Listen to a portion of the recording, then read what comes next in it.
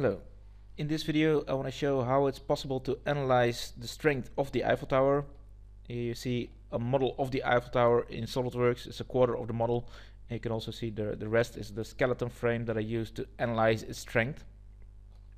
And here I put a person and a car, just small images of them, just to show the relative sizes. So they don't have any detail, they're just there to indicate the size of the Eiffel Tower, which is of course very huge. If you've ever been there, you'll know that. So here's the contents that I want to show in this video. I wrote a book a while ago on stress calculation, and I created this video to show how you can put that knowledge into use in normal life, daily life constructions. So here's the content of this video. First I'm going to show a rough estimation of the relevant dimensions. Then I'm going to show where I got the details on the material that is used in the Eiffel Tower and the weight, and then I'm going to do a simplified calculation of the Eiffel Tower. Here's how I estimated the dimensions. You see persons walking upstairs over there, so I estimated that these beams would roughly have a dimension of 1 meter.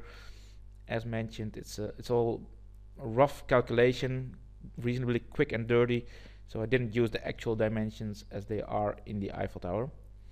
And here you can see I estimated the thickness of the material. I estimated that this would be roughly 15 millimeters. I found it quite hard on the internet to find the thickness of the plates that were used in the Eiffel Tower. So I expected that to be quite a lot easier. I searched for engineering drawings, which look quite nice, but they don't have actually a high resolution. So I couldn't find the dimensions that I wanted to use over there, so that's why I used the pictures to roughly estimate it. Also on the internet I found that the total weight of the Eiffel Tower is 7.3 million kilograms, so I used that in the calculation. And here you can see that also on the internet you can find what material it was made of. It was made of iron, which is not as high quality as steel, but steel was relatively new when the Eiffel Tower was built, so they used iron. And here you can see the yield stress of iron. It's roughly 80 to 100 Newton per square millimeter as a yield stress of the material, and the break stress would be 350 Newton per square millimeter. This is the skeleton that I used, that I showed previously, and this is the real Eiffel Tower. And you can see these round beams here, they're supported as well on the end. So I got a picture of that here. You can see these round beams, they are supported over here. So I figured they probably you take the load together with these straight beams that you can see on the end of it. So that's why I put this skeleton model together in SolidWorks, because SolidWorks on my computer couldn't use all the beams of the whole model. I think at this moment the computers are not powerful enough to analyze the full model of all the beams all together. So I tried a little bit of that, but it didn't work, so then I resorted back to this frame model. So I've got it over here. This is the frame model, and I can show where I found it, where I downloaded it. First I searched on GrabCAD for the Eiffel Tower, so I found this model, and it was not on the exact scale, it was just 1 meter tall. So then I blew it up with a scale factor, and I put that model on GrabCAD as well, so you can find it over here. You can just download it for free once you register. You can see here's a person standing next to it. So this is the blown up model that I used. Then I switch back to SolidWorks. Then I've got the calculation model over here. So then I just got rid of this quarter model to be able to analyze it. And here you can see again the person and the car just for measurements. And this is the frame model that I used for the analysis. I'll go to the calculation now and hide these symbols. Okay, so I fixed the endpoints of the Eiffel Tower over there, and then when I analyze this, of course, I don't have all these cross members, which would be problematic, of course, because then you wouldn't get a very useful calculation, but I'm going to show how you can put it to use anyway. So I'll double click over here. Then I have to wait a little while. It's going to show the stresses due to axial and bending, as it says over here. So now this construction will bend quite a bit, because all these beams are not supported right now, which will cause quite a big moment inside these beams, which will lead to high stresses.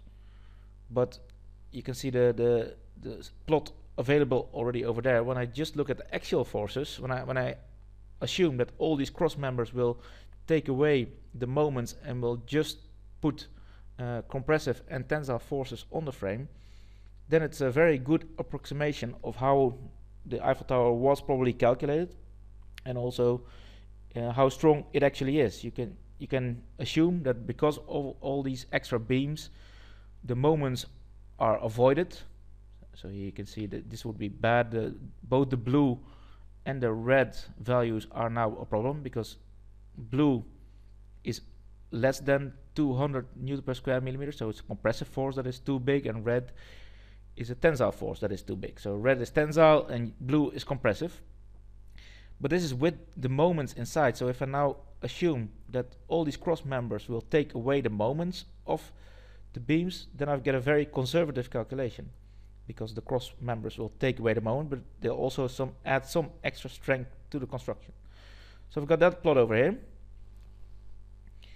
Just activate it, and you can see now already that the computer has a bit of difficulty with this model. But if you put all the beams inside, it would be a little bit too slow.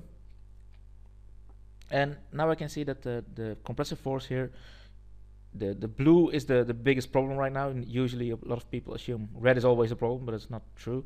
In this case, blue has a bigger value, so it's a compressive force that is too big in this case. It's over the 100 Newton per square millimeter. But that is not exactly a problem, as you can see here, that the beams that take the load, they don't have the force divided evenly over all of the 8 supporting beams. So I think that would be quite a big of a problem when constructing a real life-size Eiffel Tower. So there must have been a problem when they were building it, I think, how to get the forces and stresses equal over all these 8 members, so that you can have a very well-balanced construction. I think the cross members will help with that as well already, but how to get exactly the same compressive force on these round beams as on the straight beams seems to be that they've thought about that quite a bit when they were constructing the Eiffel Tower a while ago.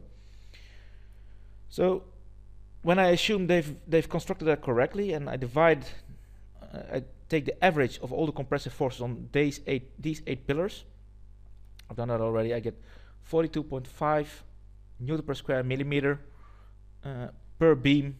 So that's the compressive force in every beam if they've constructed it correctly, which I assume they've done, which is actually quite believable. So then you would have a factor of safety. The loads can be twice as high, and then you would reach only the yield stress of iron, and that's quite believable. That you still have got a little bit of space for example, the wind loads, and then you've still got a factor of safety of 2 before it will start to yield, and then the load has to be 3 times higher even then to actually get the material to break.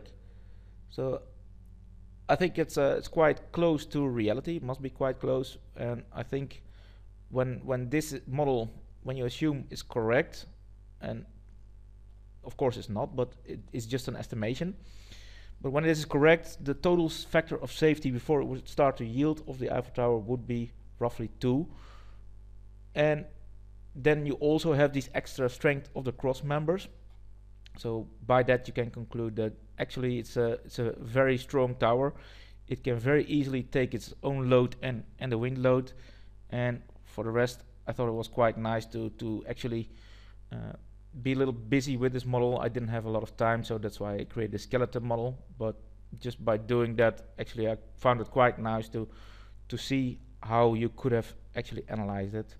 And before, I've never actually noticed all these round constructions and these straight beams, how they would exactly be fit together. So by constructing this skeleton model, by first downloading it from GrabCAD and then analyzing which beams are taking the largest load, I found it quite nice to analyze. So it's as mentioned before, it's not a very scientific video, as most of you must have noticed already. It's just an estimation, but I wanted to show how you can analyze a model like this quite simply, and then use the knowledge of axial and bending moments to still make a reasonable estimation of how a construction would be analyzed in real life.